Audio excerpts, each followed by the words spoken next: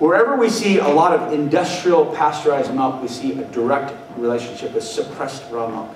In Wisconsin, for instance, in the United States, 12,000 dairies but no legal raw milk at all. Not even access to raw milk with cow shares, because of the fact that processors don't get to process raw milk. It's unprocessed. It's about market protection and the fact that they want to have control of this cheap milk so they can make these value-added enhanced products to sell to people, because if you have raw milk, that's highly value-added in its own right. And they can't create some magical wand that says your milk's going to be wonderful and safe from factory farm milk that's commingled together. They can't do that magically. You can't fake raw milk. It takes hard work, it takes ingenuity, it takes creativity, it takes protocols and testing to do a good job of raw milk and know what you're doing. Pasteurization is an 18th century solution to an 18th century problem. We can do a lot better. We have the technology, we have the know-how, we know about conditions, we know about the genome of the milk. We know about the incompatibility of pasteurized dairy products in children, because children do not have a developed digestive tract. They need the whole food of the raw milk. Breast milk is raw milk. So there's a reason why breast milk has up to 700 different kinds of bacteria, including pathogens from healthy breast milk. There's a reason why it's enzymatic rich and full fat. It's because that's what an infant, a mammal, needs to thrive and survive. It's the first fruit of life.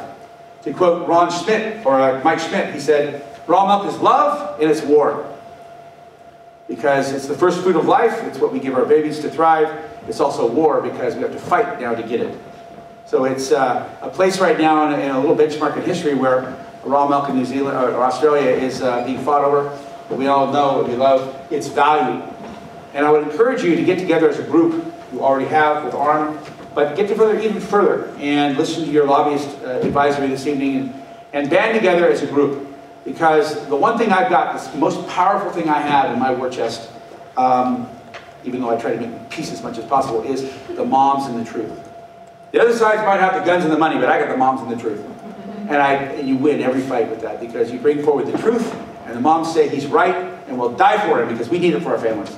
So we see this battle going on, and it's truly a battle when you have mothers saying, I want this food for my family, and somebody says you can't have it. Oh my gosh. A mother lion and her cubs.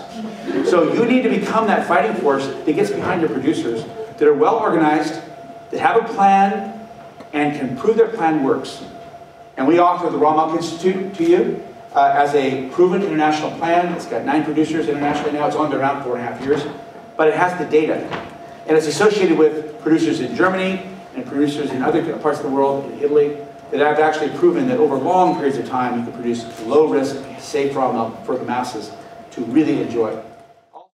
Because the point of tonight is to get you all out there lobbying. We're at the point now that I think, this is the perfect time in Australia, and particularly in Victoria, for us to make use of the resources that we've been putting together at the ARMM and actually go out and convince people. I think there's a couple of factors that are coalescing to make this a really ripe time for change in the regulations. Like I was saying, the first is what Mark was talking about. We're behind the rest of the world.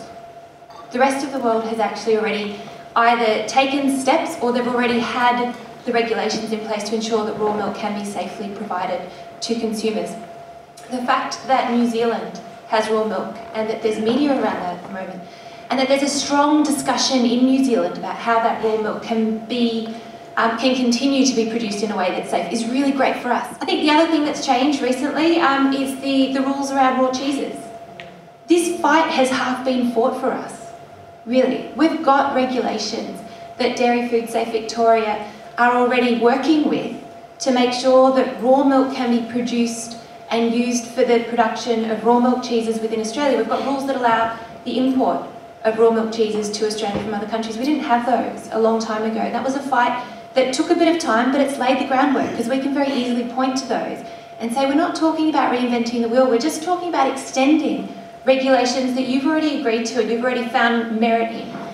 The way that we can get political change is by getting our elected officials to change the rules and to tell Dairy Food Safe to shift their regulations and to start regulating the production and then the transport and sale of raw milk. So what we've produced is a research pack, which is available online, and that's got all of the best and most up-to-date research about the safety of raw milk, the way it's been regulated in other countries, including, it looks a lot to America. It's got information about the economic impact of actually opening up this new, emerging, exciting market for small-scale dairy farmers. And it's got information on the health benefits of the consumption of raw milk, the things that Mark was talking about around the impacts on children, and also the impacts on other things like eczema, not just asthma, eczema, gut issues, whole range of issues that there's a lot of evidence about. I agree with you completely. I'm absolutely a proponent of the freedom argument. I think that I should have the freedom to choose the foods that I consume and to make educated decisions about the safety of those foods and the benefits that they'll bring to my life and the life of my family.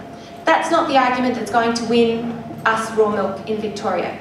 The arguments that will win us raw milk in Victoria are that Australia is behind global best practice, that every other country except Canada has procedures and rules in place whereby raw milk can be safely produced, sold and consumed by humans. We've got the argument that the rules already exist. Why do we have this system of laws that doesn't make sense in Australia? That you can buy raw goat's milk legally in 4 states, but you can't buy raw cow's milk in those states. Why in some states, is there a system for regulating raw goat's milk that we can't just apply for the other states? Why can we have raw cheese, but we can't have raw milk? Those are the points that will actually win us the attention of the policymakers and help us affect change. Aspect of doing something else, but they can't make this change themselves. They can't do it. They can put a little bit of upward pressure on the decision makers in government, but they can't do it until they actually get the decision coming down from the policymakers that this is something that will be changed in the legislation that we have that currently prohibits the sale of raw milk for human consumption. So we really do need to work together, and I can't emphasise enough how important it is to really stay engaged during this process. Don't just take the pro forma letter and have one meeting with the MP and let that be it. If we're going to actually get this through, it's going to take a lot of collaboration and a bit of energy. Also, don't forget the great science coming out of Europe. The Parsifal study, the Gabriella study, the Pasteur study, the koala covert, the LMU study that came out just last year, all showing that you have a dramatic reduction of asthma, allergies, eczema, ear infections, and colds with children that drink raw milk. And the tremendous gifts to mothers that drink raw milk during pregnancy. Because when you measure the cord blood of the delivered baby, what do you know? The IgG, the high immunoglobulin rates that actually protect the child for life from asthma. In the United States, tragically, 11 children die every day from asthma.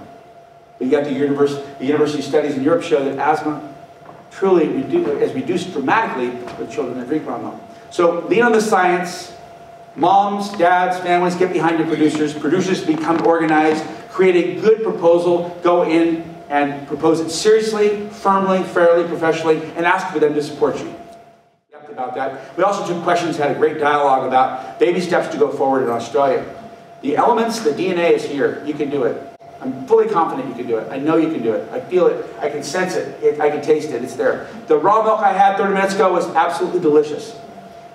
I could taste coliform levels. It was fantastic. So it's up to you as a group to stand up, show up, and speak up, and make your government accountable to you, the consumer. The one thing that's happened here, and it's really tragic, is industry decides for you what you're going to eat. It's time for you to decide, as a consumer, how your dollar is voted, and support that and absolutely attack. Go after it yourself. Responsibly, appropriately, non-violently, if you can control yourselves. But do the best you can to go forward and actually propose good proposals, and be there. Show up. Show up. Show up at the meetings.